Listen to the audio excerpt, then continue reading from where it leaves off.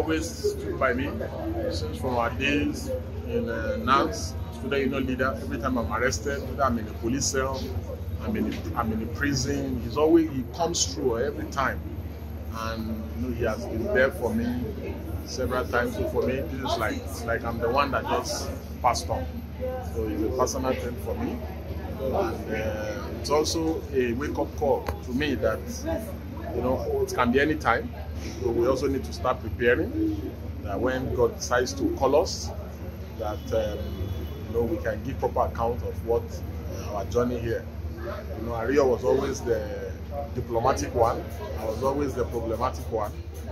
You know, and I learned so many lessons from him. And he was always the peacemaker. And you know, Ariyo was just amazing, and he was always considerate. Even in death, he was considerate.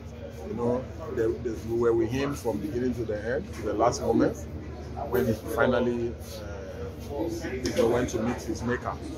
And all I saw through, we're extremely grateful, and we hope that you know, he's resting in the bosom of the Lord. How do you think that keep his legacy alive? Yes, the biggest way to keep his legacy alive is for political actors, especially in the forthcoming election, you know, to play by the rules all through his life.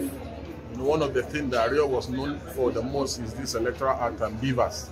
We hope that politicians will not subvert beavers.